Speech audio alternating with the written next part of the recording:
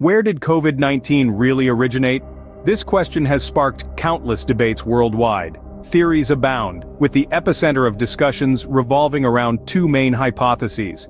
The first, the natural spillover theory, postulates that the virus originated from an animal, likely a bat, and jumped to humans, possibly in a wet market in Wuhan, China.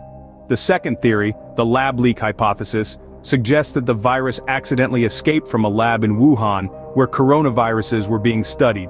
The evidence for both theories is circumstantial, and the question remains, where did the virus really come from? Today, we delve into the timeline of the lab leak theory and try to shed some light on this intriguing question. The lab leak theory suggests that the virus accidentally leaked from a lab in Wuhan, where similar coronaviruses were being studied. As we delve deeper into this theory, it's important to understand that this is not mere conjecture. The lab leak theory has some credible arguments that support it. For one, there's the geographical gap between the location of known bat coronaviruses and the first human cases. This gap is significantly bridged if we consider the possibility of a laboratory accident in Wuhan, which is where the first cases were reported. Furthermore, it is well documented that labs in Wuhan were conducting research on bat coronaviruses. The presence of these bat samples in the labs provides another piece of the puzzle that fits well with the lab leak theory. And let's not forget that lab accidents, while not commonplace, are not unheard of either. But like any theory, the lab leak theory has its detractors as well. Some argue that it's more likely for the virus to have jumped from animals to humans, possibly at a wet market in Wuhan, as has been the case with similar viruses in the past. Others have pointed out that there's no definitive evidence to pin the leakage on a lab, and that the lab leak theory has been used to fuel unfounded conspiracy theories. Evidence-wise, it's a bit of a mixed bag. While there's no smoking gun that definitively proves the lab leak theory, there's also no evidence that categorically disproves it. The circumstantial evidence that does exist can be interpreted in multiple ways, depending on one's perspective.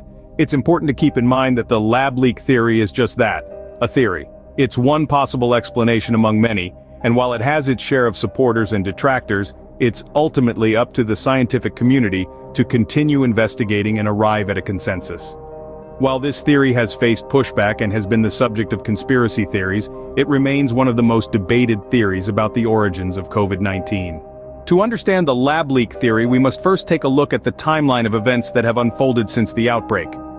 Our story begins in late November of 2019. A new virus starts to circulate within the Huanan seafood market in Wuhan, China. The virus likely crosses from animals to humans through at least 2 transmission events, according to studies published in the journal Science.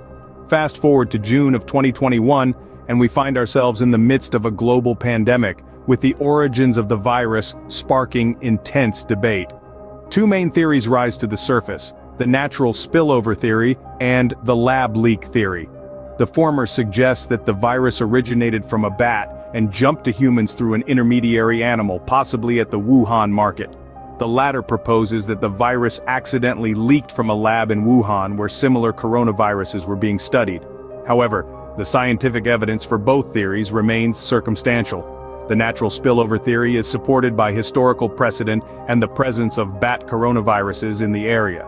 The lab leak theory, on the other hand, is supported by the geographic gap between the location of known bat coronaviruses and the first human cases, the presence of bat samples in Wuhan labs, and the possibility of lab accidents.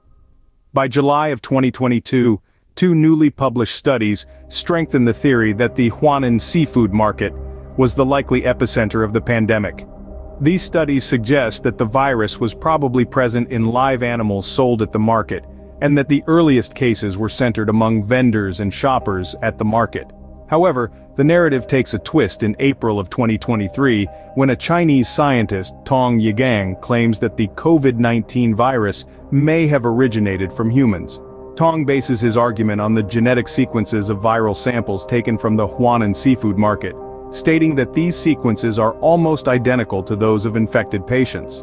While the U.S. Department of Energy assesses that the virus was most likely the result of a laboratory accident, it marks this determination as a low-confidence one. Despite the ongoing debate and multiple theories, the origin of the virus remains uncertain. This timeline has been at the heart of the lab leak theory and continues to be a topic of intense research and debate. However, not everyone agrees with the lab leak theory. Indeed, a significant number of scientists and researchers have alternate theories about the origins of COVID-19. Among the most prominent of these is the natural spillover theory. This theory suggests that the virus originated from a bat and jumped to humans through an intermediary animal. This isn't a far-fetched idea, as similar scenarios have happened in the past with other viruses. 2 studies published in the journal Science lend credence to this theory. These studies indicate that the Huanan seafood market in Wuhan, China, was likely the epicenter of the COVID-19 pandemic. The researchers believe that the virus was present in live animals sold at the market and crossed from animals to humans through at least 2 transmission events. This natural spillover theory is supported by historical precedent, the presence of bat coronaviruses, increased human-bat interactions, and the proximity of the virus to markets in Wuhan. But just like the lab leak theory, there is no definitive evidence to fully back this theory. Chinese scientist Tong Yigang even suggests that the virus may have originated from humans. He bases this on the genetic sequences of viral samples taken from the Huanan seafood market, which he claims are almost identical to those of infected patients. However, this claim has faced criticism and requires further scientific examination. Another researcher, Zhou Lei, called for global scientific collaboration in tracing the origins of the virus. He made it clear that the site where COVID-19 was first discovered may not be where it originated. This implies that the search for the true origins of the virus should not be limited to Wuhan or any other specific location. The counter-arguments to the lab leak theory are diverse and complex, just like the pandemic itself. They remind us that the search for the truth is an ongoing process, and that each theory, be it lab leak or natural spillover, deserves a thorough and impartial investigation. While the lab leak theory has its supporters, it also has its critics, making the search for the true origins of COVID-19 all the more challenging. Regardless of where the virus originated, the implications of this pandemic are far-reaching. The world as we knew it has been forever changed, impacting our lives on a scale that's hard to fully comprehend. From the way we work, study, interact, and even think about health and safety, the ripples of this pandemic will be felt for generations to come. But let's focus on why understanding the origins of the virus is so crucial. First, it's about preventing future pandemics. Knowing where and how the virus crossed into humans can guide strategies to monitor and control similar situations in the future. It can help us strengthen our surveillance systems, especially in hotspots where animal-to-human transmission is likely to occur. It's about being proactive, rather than reactive. Secondly, understanding the origins can inform our scientific research and public health responses. If the virus did indeed leak from a lab, it raises serious questions about the safety protocols in place, not just in Wuhan, but in labs around the world studying dangerous pathogens. It would necessitate a global reevaluation of lab safety standards and practices. On the other hand, if the virus originated from a wet market or a similar setting, it underscores the need for stricter regulations and vigilance over wildlife trade and consumption. It's a wake-up call to rethink our relationship with nature, as the destruction of natural habitats increases the risk of zoonotic diseases. Lastly, it's about accountability and transparency. An honest, thorough investigation into the origins of the virus is essential to rebuild trust at a global level. It demands international cooperation, a commitment to truth, and a collective effort to learn from our mistakes, so we can better prepare for future health crises.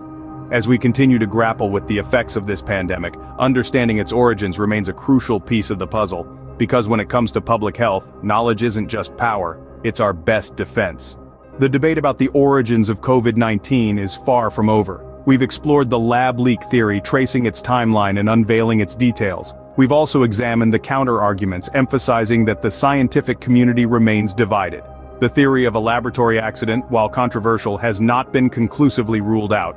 This ongoing debate underscores the importance of transparency and thorough investigation in our quest to understand the virus's origins.